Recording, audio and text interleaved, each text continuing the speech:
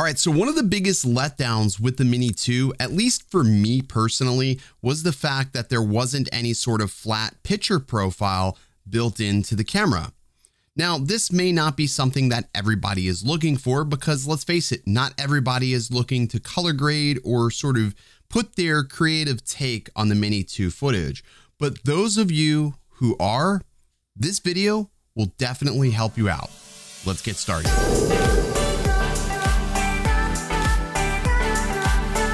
What's good, everybody? Ken here, and in today's video we're going to be talking about converting the 709 files out of the Mini 2 into a log format. Why would you want to convert your mini files into a log format? Well, log formats are going to give you a little bit more flexibility to color grade, color correct, and overall put your creative influence on your project. Not only that, it helps you really control the dynamic range a bit better. Also, it's going to fix one of the biggest issues I have with the Mini 2 files, which is over sharpening. There's a big, huge common misconception when it comes to the drone community that you have to have these razor sharp images.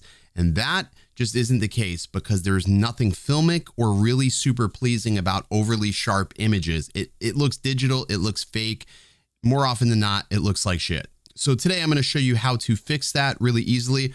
We'll also compare it to the d-cinelike D from the Mavic Air 2 so I can show you the differences and sort of the similarities between doing this. Now you will need a log conversion LUT. So this is going to take your file from Rec 709 to log formats. I may include one in the link below, but you can also get these from Triune Films. I think I paid like 25 bucks for this log kit. It's actually really good, but I'll include a link where you can purchase this. It's definitely worth it if you want to take your video files to the next level. All right, let's go ahead and get started. We're going to jump into Final Cut Pro. Hey, see bad? I'm using Final Cut Pro quite a bit, actually. So let's go ahead and import our media for the day. So I'm going to go to my Mini 2 folder. I've got a couple of clips here. I filmed in the same spot that I used the Evo 2, maybe just to sort of keep it all similar. So let's go ahead and we'll pull clip 1 in. Let's go ahead and we'll pull this clip in here, and let me just trim this up here a little bit. So these are all the Mavic Mini clips. We'll pull that in, and then we'll pull this clip in. This is a really long clip right here. All right, so we've got 3 clips. All of this was shot in the log format. So let's go ahead and we'll maybe make that 25%. Is that too big? 12%? No.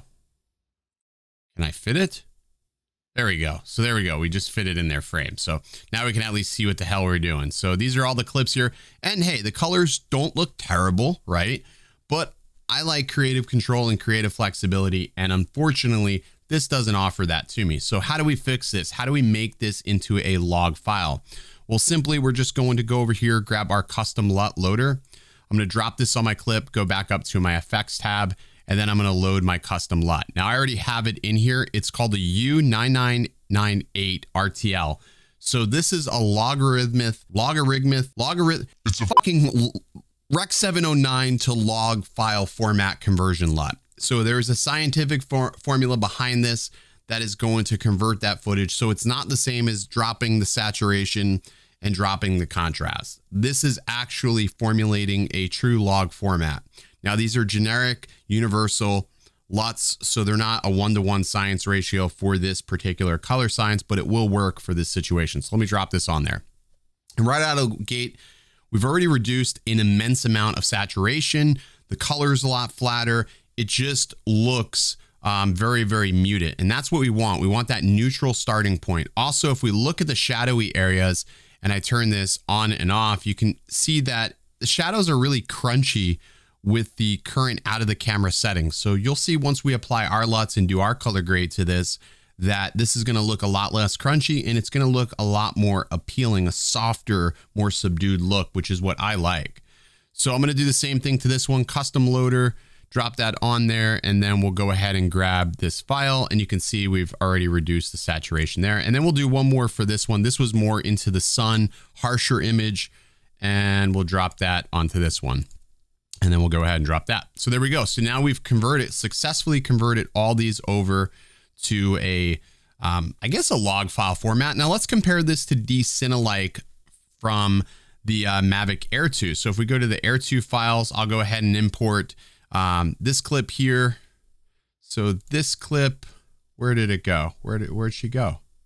Oh, here it is right here. So this is the same clip I shot, but this is the Mavic Air 2. So this is, so this DJI 001 is the Mini, and this right here is the Air 2. So you can see we're actually able to get the Mini 2 quite a bit flatter. And you can also see there's a subtle difference in the white balance, but you can see there's a difference obviously in the two files. So this is the Air 2, this is the Mini 2. So just to show you that we are getting a really nice starting base, let's go ahead and color grade this now. So I'm going to add another custom LUT file here, and then I'm going to go ahead and grab a correction LUT of my choice. Now you can grab really anything that you want to make this work. I'm going to go into here and I have a shit ton of LUTs basically that I like to use each and every time that I do any sort of color corrections, color videos.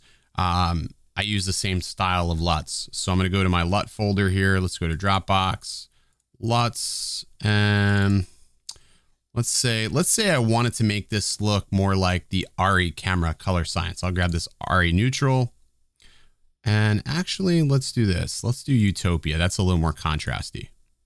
We'll hit OK and apply that to the clip. And right out of the gate, you can see it's done quite a bit here. It's done most of the heavy lift, and that's with the custom LUT off, or the custom log conversion off. This is before, after, before, after. So you can see we're getting sort of that ARRI color science. If I open my scopes up, Command 7, you can see we're still have immense amounts of dynamic range. Let's look at it before we applied the LUT. This is before. Look at how everything sits in between 25 and 75. So you got a lot of room to work with. So if I go up to color, now I can start color grading this a little bit further, and we're going to get that really nice image because we're not over sharpened. It just looks much more appealing. Again, this is all subjective, but just to sort of show you here, I can go ahead and add a little custom curve to this, really expand those highlights down. And again, the sky is going to be subjective. Some people don't like the ARRI color for the sky. I personally think it looks cool. I like it, but that's me. And then I'm going to go ahead and go to my color wheels. I feel like the image is too cool, especially in the shadows. So I can go ahead and warm that up, add a little orange and maybe a little bit into the highlights areas to trick what time of day this was shot. So there you go. So that's what it looks like before, after. And then I can go ahead and turn all the effects off on this. So of course, if I wanted to turn all the effects off, that's what it looked like right out of camera. That's what it looks like with the conversion plus the LUT. And again, I feel like this looks better. Look how much more dynamic range is in the marshy area. You can make out more of the details in the marshy areas. Now, when I'll put this on full display so you can see it, but so much more detail. Definitely looks better. All right, let's go to this one here. So we've got the log conversion. So again, this is before, after, before, after. I feel like the greens are a little bit washed out, but we're going to go ahead and fix that. We're going to drop another custom LUT file here. We're going to drop this down, and we'll use the same LUT. Actually, let's use a different LUT.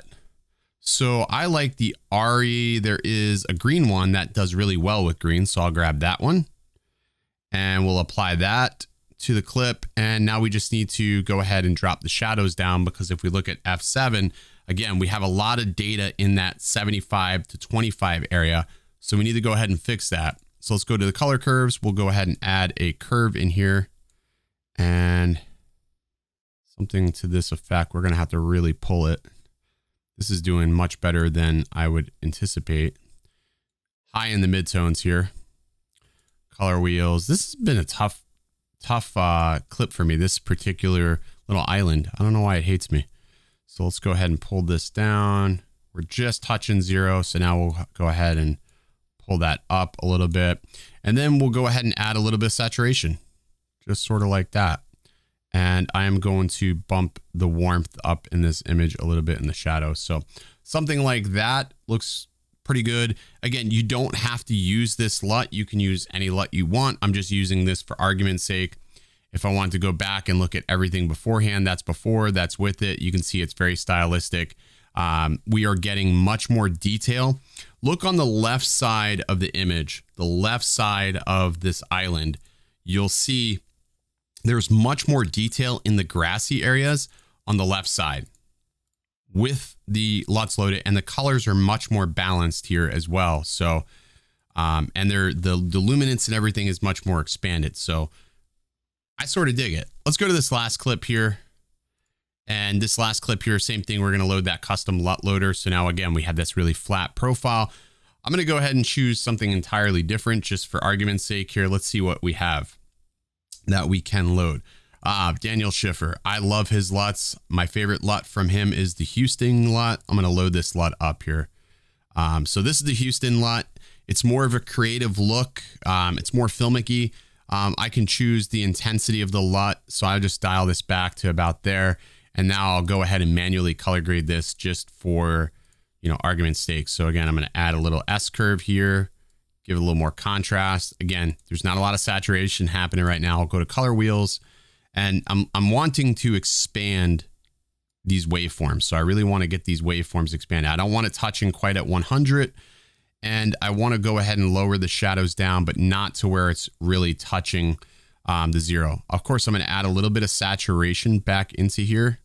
And I feel like this is a little bit too much there. So I want to cool that off, maybe bring it down to the green area here. And then the highlights, I don't probably need them quite as high, and I can probably cool off the image a little bit. So there you go. So that was what I would call pretty much done. If we do before, after, and let's take a look at what it looked like beforehand, before we put the creative spin on it. So this was creative spin and off. The highlights relatively stay the same. We get a little bit more dynamic range with the LUT loaded, the conversion LUT, I think, versus this. I don't know. That's not really, the grass is more burnt this time of year. So I don't know where it's pulling all those greens in from, but I think that this looks more like it actually did in real life, but that's me. The other thing to note is that you're not getting any banding from this LUT. So one of the big things is when you start color grading footage is you're going to get banding. If you started color grading these clips from the 709 straight out of the mini camera, you may notice in the blues or even in the darker shadowy areas, you will get like some blocky sort of not really nice artifacts in there. Again, try this out. You got nothing to lose by trying this. I mean, it could give you a really nice look.